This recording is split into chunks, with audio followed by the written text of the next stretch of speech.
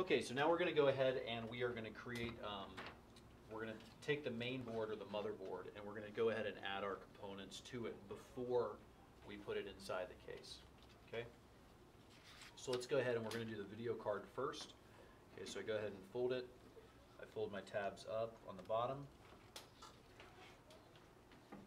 In this case, we're folding the tabs actually out. Okay. Okay, we're also folding the tabs on the front out.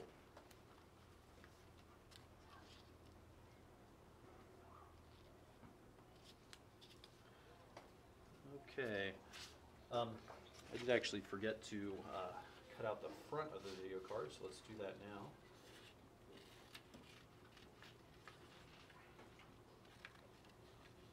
Okay, so that's the front of the video card.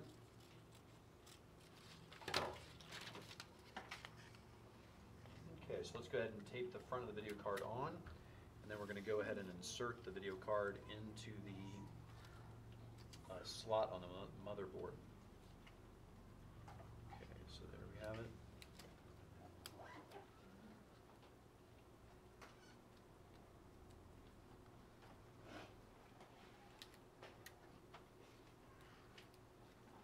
Okay, we're just going to tape that around just like that so we can see the front of the video card. All right, now we're going to go ahead and put that into the slot. Notice that I've cut, wherever there were scissors on the motherboard, I've gone ahead and cut the slots in there. Okay, so we're going to head and put the tabs through, the tabs of the video card through the motherboard, just like this. And you might find that they're a little bit small, which is okay. And then we're just going to go ahead and open the tabs up. It's actually might be easier just to fold it one way than the other. So if we go ahead and put it down on the bottom there and then just put a piece of tape in and then stand it back up, that's the finished version of the actual video cards. There it is standing up off the motherboard. So now we're going to go ahead and do the same thing with the RAM. Okay, so we just fold each stick of RAM in half, just like this. And there are 4 sticks of RAM. Okay, so this is going to represent 1 gig per stick of RAM, okay, or random access memory. All RAM is going to look a little bit different, but they all kind of come in the same configuration. They all kind of look the same. So let's go ahead and put our first stick in. Okay, if we can just slide it through, go on the back and tape it.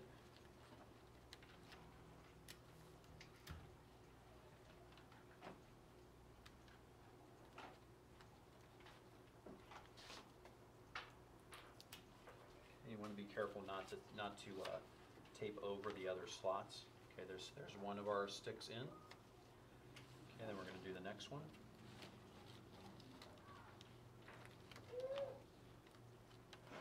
Okay, and it's fairly simple. You just put it right into the slot, tape it down flat, and then stand it up.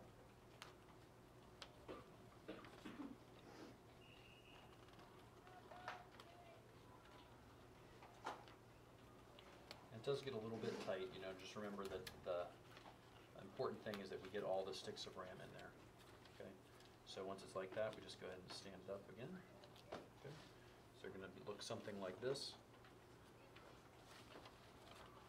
Okay, we're going to put the next stick of RAM in. Now, of course, this doesn't give you the feeling of actually putting RAM into a system. It's actually, you might be surprised at the amount of pressure that it can take to plug things into these sockets. A lot of these sockets are meant to, you know, hold things kind of permanently, and as a result, you know, it can take a bit of force to put RAM in, not too much, because you can end up breaking things, but, you know, it does take a little bit of experience to know how much force is too much and how much force is too little.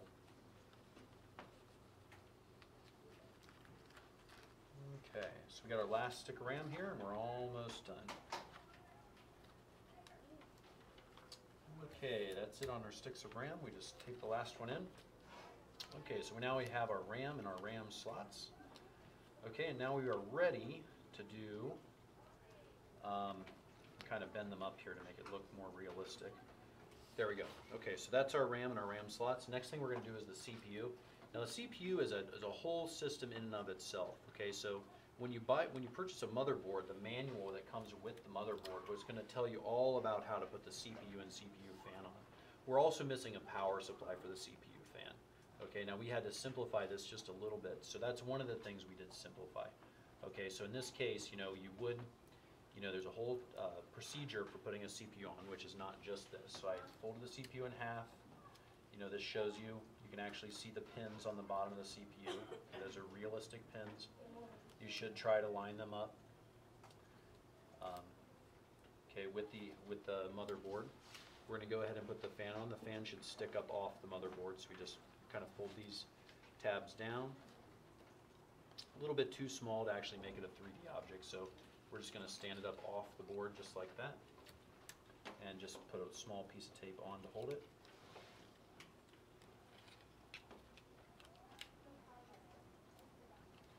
Okay, one side. I'm not sure we really need to do all 4 sides on this. Ken, if you want. Okay, so we've got our CPU fan on there. Okay, with a CPU underneath. So there's our fan. Okay, and then finally we're going to add our ports. Now this is a case where the motherboard, all of the pieces we put on thus far, you would have actually assembled as you're putting together the motherboard. Now depending on the motherboard, depending how the motherboard attaches to the case or the chassis, you might do this all outside the case first, then put it in. It might be easier. It might be a case where you have to put the motherboard in the case first. So that's a case-by-case basis. Okay, so now what we have here is we're just going to go ahead and put, if you notice, if you see these little boxes right here, these boxes would be standing up off the motherboard, and these are the ports that would be represented by those boxes. So in this case, all you want to do is just go ahead and line it up. It should be spaced appropriately. Okay, so you just want to line it up with the edge of the paper there.